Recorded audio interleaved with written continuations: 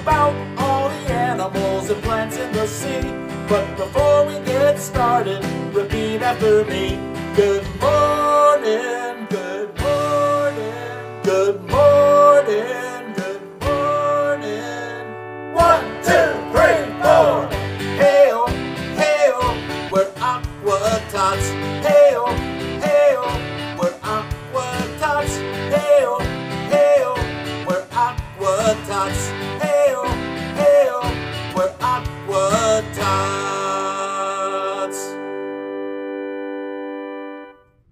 Hi friends! We are going to have a fantastic day of learning about all things fish here at AquaTots. Earlier this summer, we learned that some animals may be called a fish, but they're not really a fish, like the jellyfish or the starfish. We call them jellies and sea stars. So to start us off today, Mr. Tom is here with a song all about strange fish names. Let's get ready. Hey everybody, so there are so many animals and they have so many names, and sometimes those names are awesome and sometimes it's like, why did you name that animal that? This is a song all about that.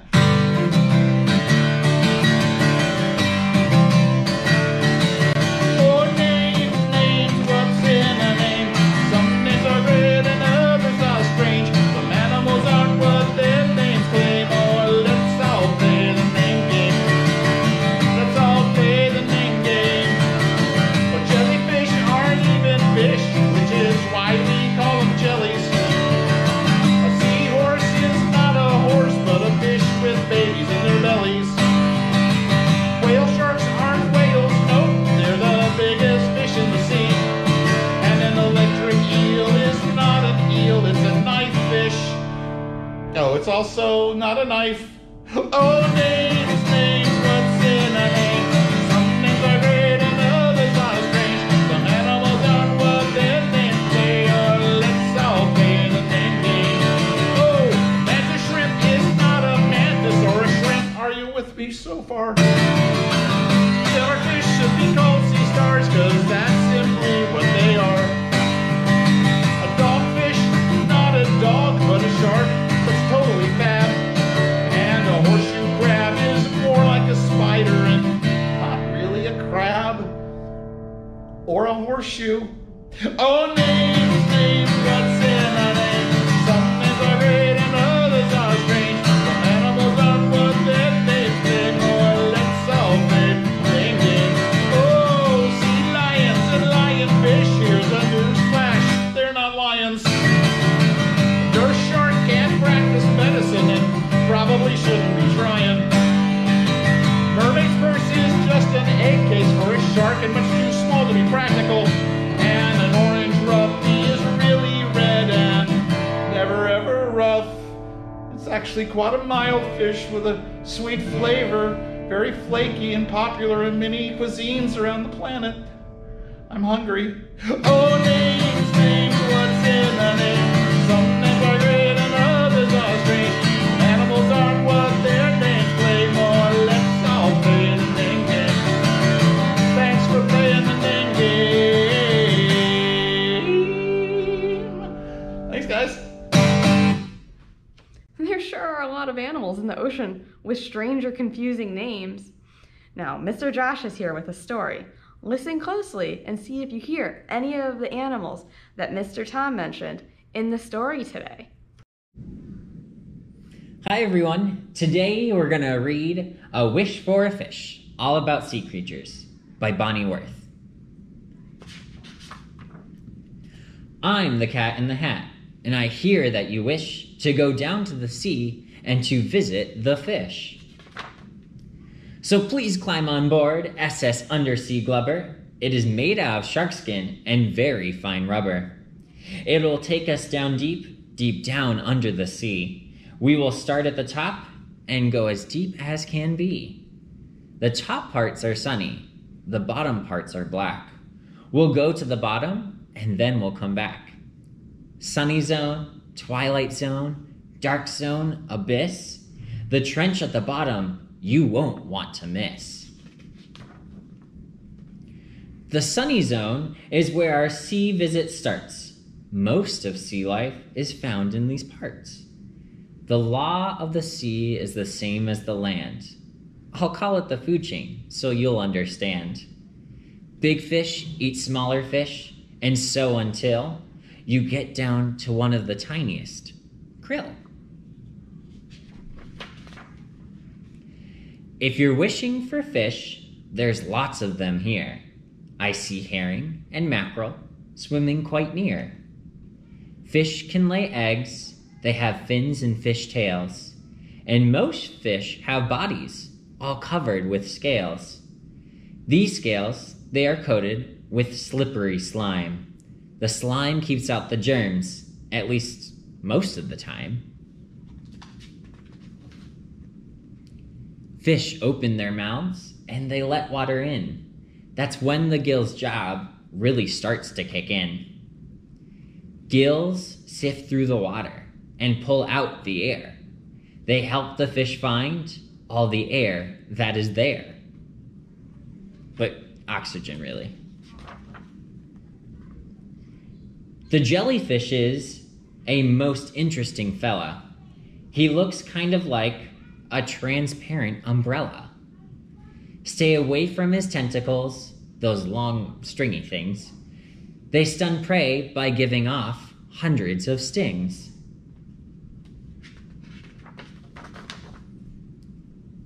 Of the hundreds of kinds of sharks in the sea, we only have time now to visit 3. The 6-inch long dogfish. No, it never barks. The 50-foot whale shark. The Mack truck of sharks. And what have we here? Let's find out. It is called the great white, for its white belly, great teeth, and great big deep bite. A shark grows its teeth in neat rows in its face. When the front row wears out, the next row takes its place. Shark bodies are made of the same kind of stuff as your ears and your nose. That's what makes them so tough. The stuff is called cartilage. It folds and it bends. And when it is torn, the cartilage mends.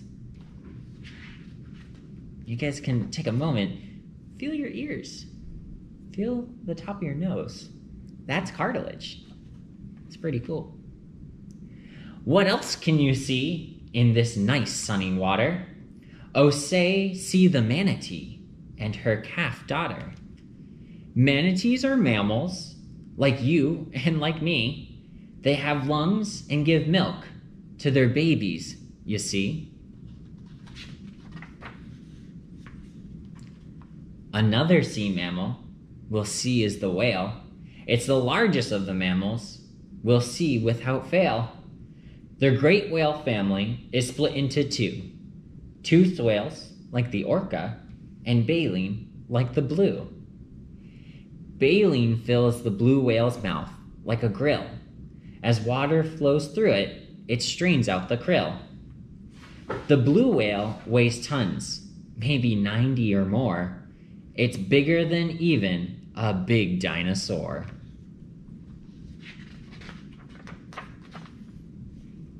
The toothed whales are orcas, and few can defeat them.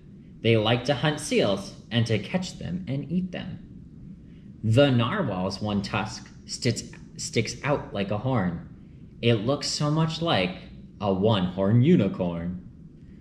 All whales hold their breath when they dive down below, and when they come up, let it out with a big blow. Before we go deeper, let's all wave hello to our mammal pals, dolphins. That's them down below. A dolphin can see in the night. Wonder why? Echolocation. It works like an eye. It sends out a click, and the click bounces back. And the sound of that click helps the dolphin keep track of where it is going and which fish is where, and whether some foe, like a shark, might be there. Shake hands with the octopus. Isn't it great? With arm after arm, just for hugging. Yikes, 8. Dear Dick and Sweet Sally, tell me what you would think if I told you the octopus shoots out a dark ink. It squirts out the ink in some enemy's face and then swims away to a much safer place.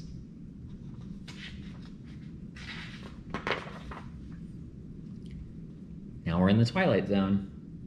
Of all the fights that are fought in the sea, there's one that is biggest, if you're asking me. Do I hear you asking? I'm so glad you did. It's the sperm whale versus giant squid. Like all whales, the sperm whale must come up for air, but this one can dive and then stay way down there. For 2 hours or more, at 3,000 feet, shopping for giant squid to eat. And now we're in the dark zone. Get out your flashlights. It's dark way down here. And the fish are beginning to look very queer. The Gigantura and the big mouth deal. The whip nose, which comes with its own rod and reel. Down here it is always as black as the night. So many fish here have their very own light. They use it to locate a mate or some prey. Food hunting is hard, like this, day after day.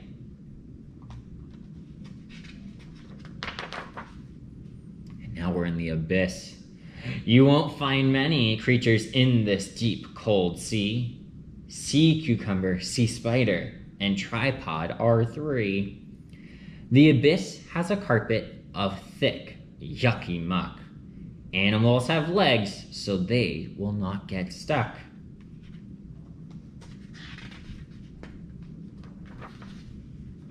And now we're in the trench. Before we go up, it is really a must that you visit the vents, which are cracks in the Earth's crust. It is up through these vents that the hot water spouts and warm up these clams and these worms hereabout. Giant clams and tube worms have enough things to eat because this deep spot has unusual heat.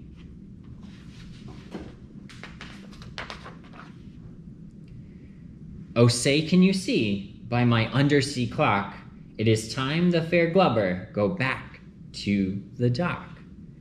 And now that our trip below the sea is all done, I will bet that you two have a wish for some... What do we have a wish for? Let's find out. Some sun. And there's our story, my friends. Have a great day. I heard several animals in the song and in the book. One I heard was the whale shark. Another one was the jellyfish, or as we said, the jellies.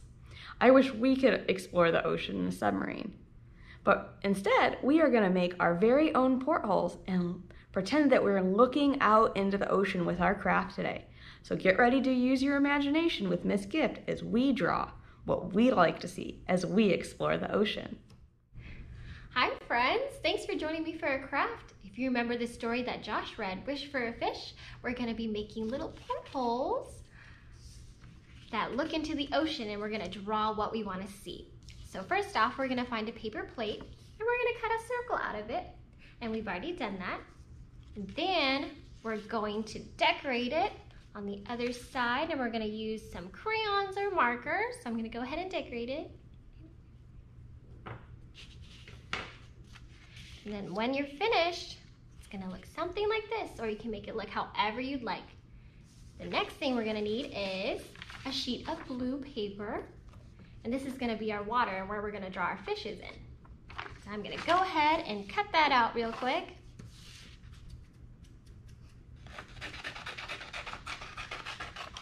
And then after we get our circle cut out, it's gonna look like this.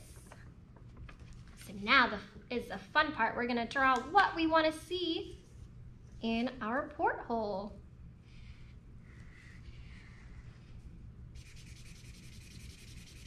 So I'm drawing a sea anemone because I really like sea anemones. I'm gonna draw little fish that's swimming next to it. I know that sea anemones have lots of tentacles.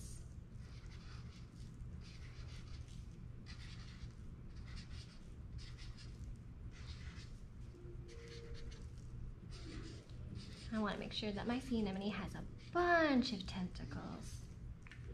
Now I'm going to go ahead and draw my little fish.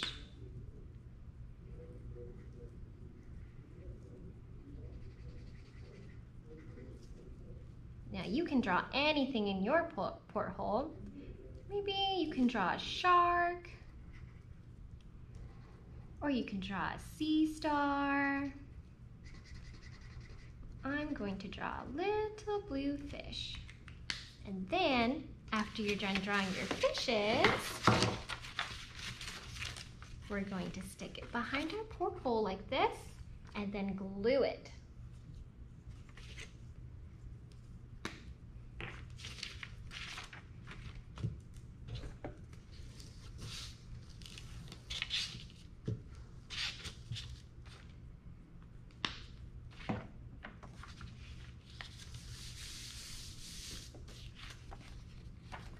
Perfect. And after it's glued, you can actually stick it onto your wall and it'll look like you're in a submarine looking outside the window. Thanks, friends. It was hard to decide what animals to draw. There are so many animals and fish that I would want to see if I was out exploring. Scientists say that we still have so many more types of animals to discover. Another way that scientists explore the ocean is scuba diving, and Miss Lauren is ready to show us how people explore the ocean and can breathe underwater when they are scuba diving. Hi AquaTots, my name is Lauren. I'm an instructor here at the Florida Aquarium, and today we are going to be looking at how people can swim underwater. So we know that fish have gills and they breathe in the water, right? But us as people, we need to breathe air. We can't be underwater for a long time unless we have some really special equipment that we are going to see today. So the number one thing when you want to go scuba diving underwater, you can stay underwater for really a long time. The first thing that you need to have is something that you can use to breathe with underwater, right? Because remember, we have to breathe air. The way that people breathe air underwater is by having this contraption hooked up. So this is called a scuba tank. And the tank holds air that we breathe. And the air will come through this hose into a mouthpiece right here called a regulator. That's a big fancy word. The regulator helps us to breathe the air coming from the tank, and we can breathe it here. So we can stay underwater for really long amounts of time when we have that air in that scuba tank. We also need a couple other things in order to swim underwater. If we were underwater for too long, we would get really cold. Sometimes it's really cold underwater. So we have to have this fancy outfit when we go scuba diving. That is called a wetsuit. And the wetsuit helps keep your body heat in close to your body and it doesn't escape out in the water so you don't get cold as easily. We also need a way to swim fast, right? So our fish have fins and that's how they can move through the water really fast. People, we only have feet, so we need a way to move through the water to swim, kind of like a fish does. And the way we do that is by having these funny looking shoes on when we go scuba diving. Those are called fins. Some people call them flippers too. Those flippers will catch more water and you'll kick your legs like this and you'll go a lot faster when you're swimming underwater. Sometimes you also need a couple of other things when you go diving. You need to be able to see, right? If we try to open our eyes underwater, everything is super blurry. That wouldn't be very helpful. When we go diving, we need to wear a mask. It's just like goggles, so you're able to see underwater. Sometimes you can also bring a dive light if it's going to be dark where you're diving, or you'll want to look into little holes or crevices to find animals. That is what you're going to need. And that pretty much is what you need to go scuba diving. I hope you learned something. We've heard all about exploring the ocean today, and Miss Gift has cleaned up the craft and is ready with another story. Let's head on over. Hi friends, today we're going to be reading a story called This Is Not My Hat by John Klassen.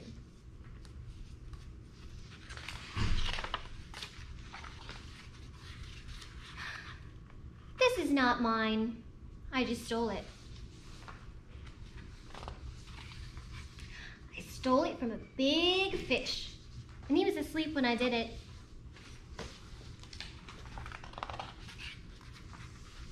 And he probably won't wake up for a long time. Uh-oh, his eyes opened. And even if he does wake up, he probably won't notice that it's gone. And even if he does notice that it's gone, he probably won't know it was me who took it.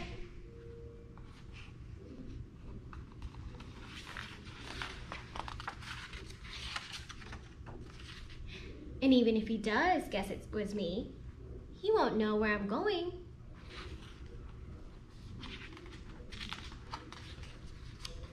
But I will tell you where I'm going.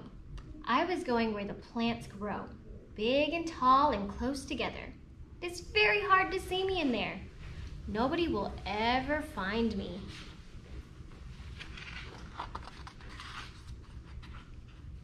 There is someone who saw me already, but he said he wouldn't tell anyone which way I went.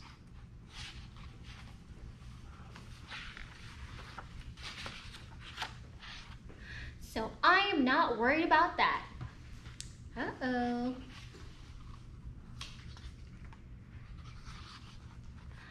I know it's wrong to steal a hat. I know it does not belong to me, but I'm going to keep it. It was too small for him anyway, and it fits me just right.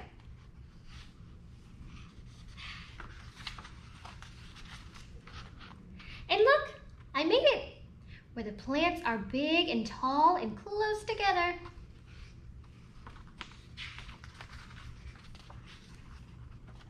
I knew I was going to make it.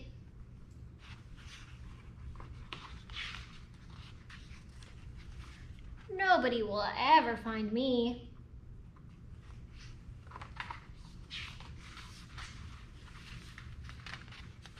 Ooh, he's very far in there.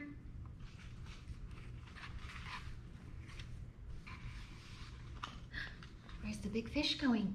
We see the crab again.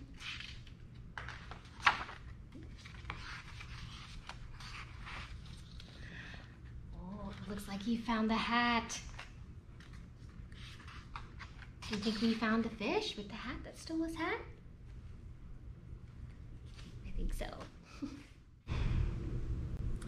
Thanks for swimming by, friends.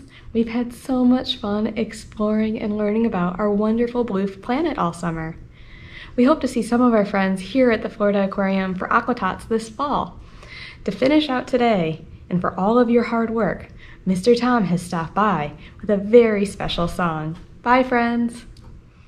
Hey, boys and girls, let me ask you a question. Have you ever had a grown-up or a teacher ask you to do something and you think, I can't do that, I'm too little, or I'm too scared, or whatever it might be that you say you can't do it? Well, let me tell you what, I have an animal friend called the pelican, and they have a very positive attitude. They think they can do things. Let me tell you a little bit about the pelican. The pelican is a very large bird that lives by the ocean, as I'm sure you've heard. They'll float on the wind for hours and hours, looking for a fish to devour. Then the moment comes when they have to dive. There's no doubt in their mind that they will survive. If they didn't believe in themselves, they'd be stuck on the shore picking shells. But because they know they're gonna get a fish, they work very hard to get their wish. So listen close and understand. Don't be a pelican, be a pelican. Set your mind to it and work real hard with a good attitude. You'll go far. Decide what you want and then make a plan. Don't be a pelican, be a pelican. See? The pelican's secret is in the end of their beak. a little crooked bill that makes the water weak. And when they dive and hit that water hard, they've got a cushion like an airbag inside of your car.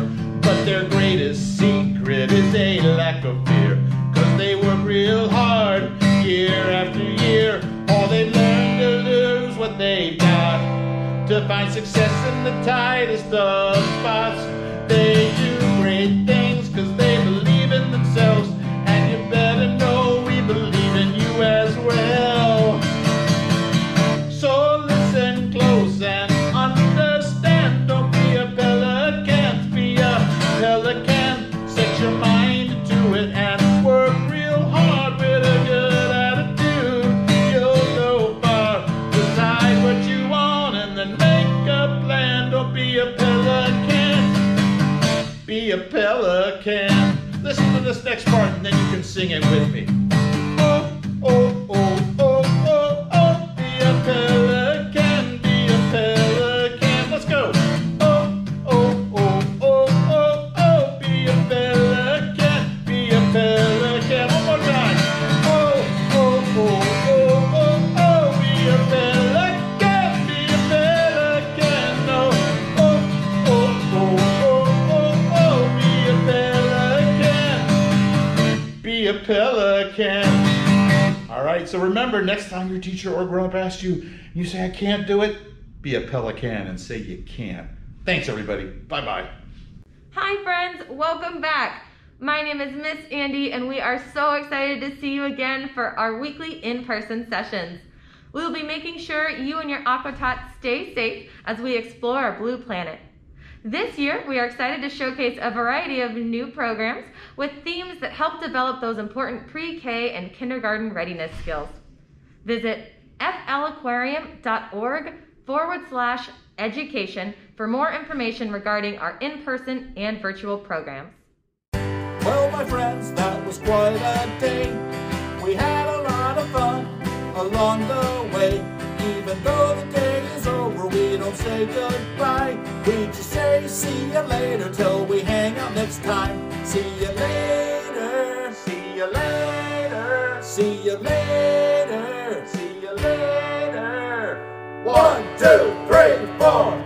Hey-o, hey-o, we're AquaTots. Hey-o, hey-o, we're AquaTots. Hey-o, hey-o, we're AquaTots. Hey